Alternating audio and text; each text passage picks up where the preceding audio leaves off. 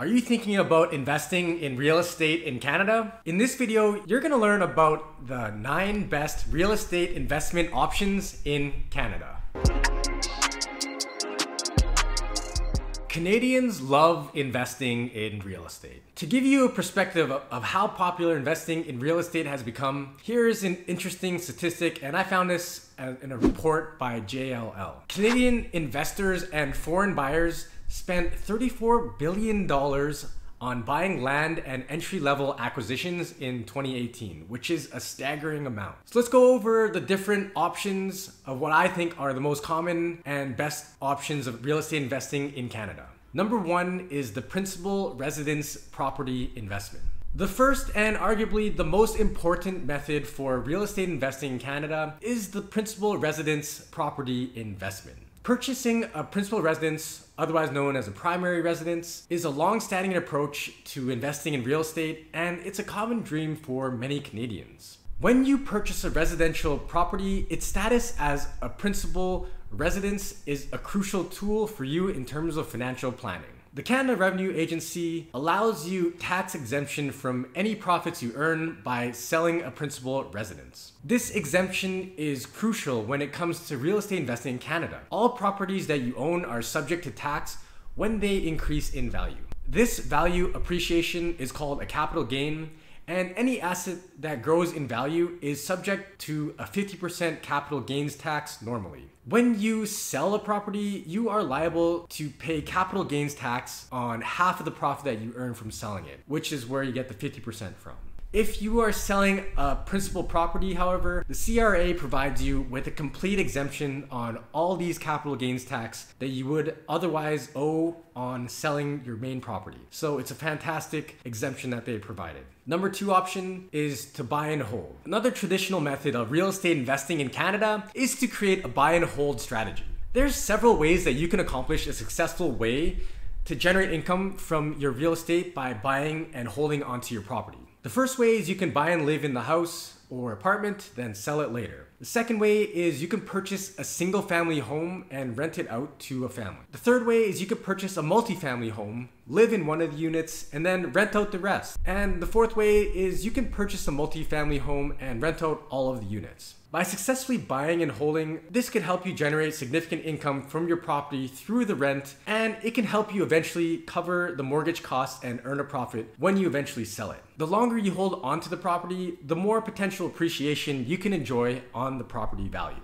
The third way is residential rental income. An excellent way to use real estate investing in Canada is to purchase a residential property and then rent it out. The income you earn can go towards paying off the mortgage on the property and adding more cash flow for you to use. Remember that owning residential real estate, though, can be hard work. It is an active investment, and you'll need to be involved in the affairs of your property with a much more hands-on approach than, say, something like stocks. Most people tend to manage residential rental properties themselves, but if you don't want to play the role of an active landlord, you can hire a property manager to deal with the tenants, look after the property for you, and ensure you get the rent on time.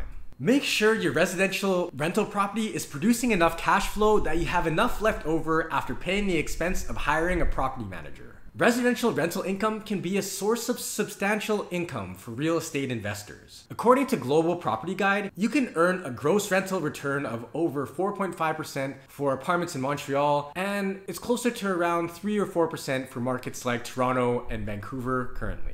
Number 4 is commercial rental income. This type of rental income is an uncommon method for individual investors to generate income through real estate investing in Canada. Commercial properties can include anything from office buildings to shopping malls and everything in between. Commercial real estate properties allow businesses to operate on the property to generate income. Owners of the property can earn significant income through the rent from their tenants. The earning potential for commercial property is huge. The average asking rent for office space in downtown Toronto is around $38 to $40 per square feet. And it's among the most expensive markets in the whole country. Of course, you need to consider that commercial real estate is also an active investment. You need to be hands-on with managing the property and dealing with tenants. Depending on the type of commercial property you own, the intricacies of handling the management of the property can also differ drastically. Between the exorbitant upfront capital needed to purchase commercial rental property and the complexities of managing it, many people probably are not going to purchase commercial property ever in their lives. A much more realistic way to get entry into these commercial real estate is through REITs or REIT ETFs, which I'll discuss later on this list. The fifth way of earning income from properties is by flipping properties. By flipping properties, if done right, can help you make substantial profits. It's a remarkable method of real estate investing income in Canada, and it's one that many investors have found success in. The idea behind flipping properties is that you need to buy a property that has some work done to it usually. The property needs to have significant potential to increase in value if you renovate it. If you can find a residential property that needs fixing up and renovate it quickly, you can sell it for a handsome profit. While it might seem like a straightforward deal to buy houses, fix them up, and sell them for a profit, house flipping does not always pay off, and it is very risky. You can run into a wide range of issues. You must know what you're getting into before you decide to go with this strategy. Buying just any property because it needs fixing up will not work. To increase your success in property flipping, you need to look for properties that requires some cosmetic upgrades, but not major faults like having a leaky basement or structural defects. Before you invest in any such property with the intent of flipping it, you should talk to a realtor and make sure you'll be able to resell the property for the amount you were looking for. If the house fits the bill, you need to calculate the cost of renovations and compare it to the final price once it's ready to sell. If it gives you the opportunity to turn into a significant profit, it's worth the investment. Number 6 is to Airbnb your property. You don't necessarily need to take the traditional approach when it comes to renting out residential property.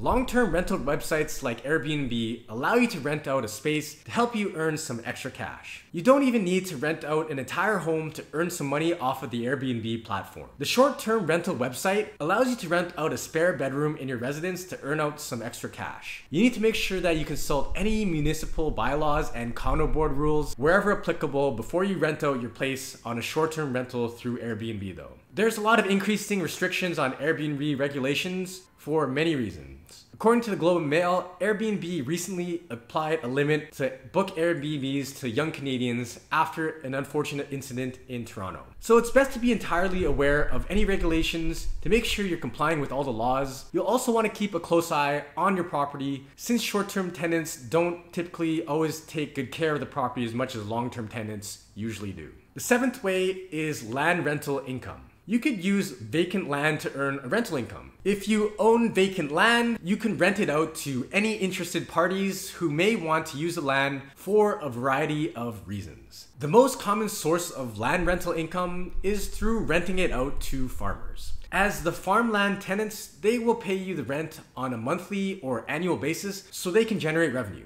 Owning vacant land and using it for rental purposes can be beneficial for you even when you have no active tenants. If you're not earning rental income from the vacant land, the CRA will consider your costs for maintaining the property as capital expenditures. It means that your expenses for maintaining the land, if any, can be added to the original cost of the property on sale. For more detailed information on taxes for a vacant land, you could read the information on the CRA's website. So the 8th way to get access to real estate in Canada is through REIT stocks. Real estate investment trust stocks are a fantastic method for you to capitalize on real estate investing in Canada. REITs are companies that own and operate income-generating properties. A REIT can own a large portfolio of properties that can include commercial properties such as offices, apartments, hospitals, shopping centers, and even residential properties. You can buy and sell shares of publicly traded REITs listed on the stock exchange through an online broker or trading platform or through a big bank.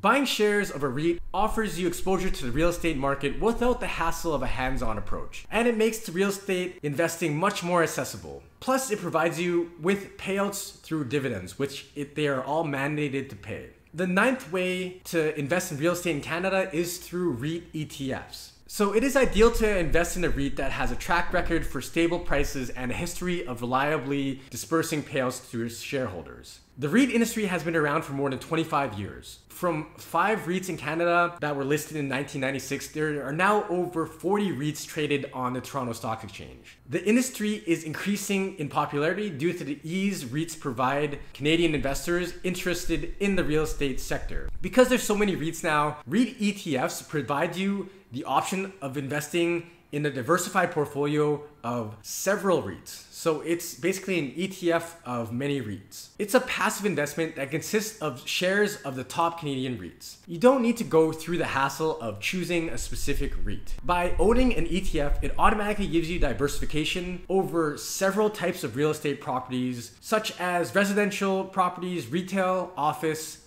apartments, industrials, and much more.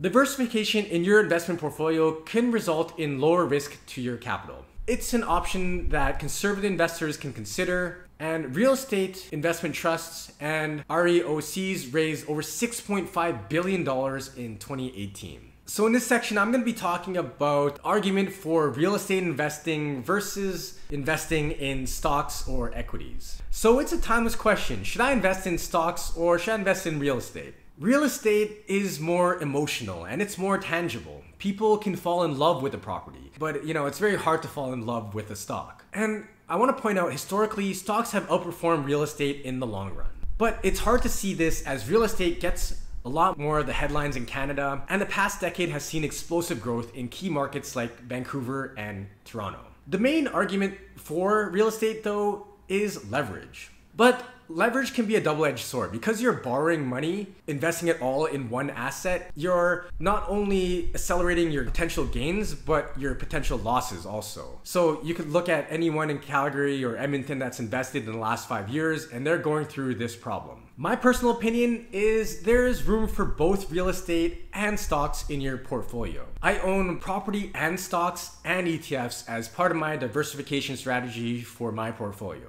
The downsides of real estate are it is time intensive and can have lots of research and planning involved, but the rewards can be well worth it.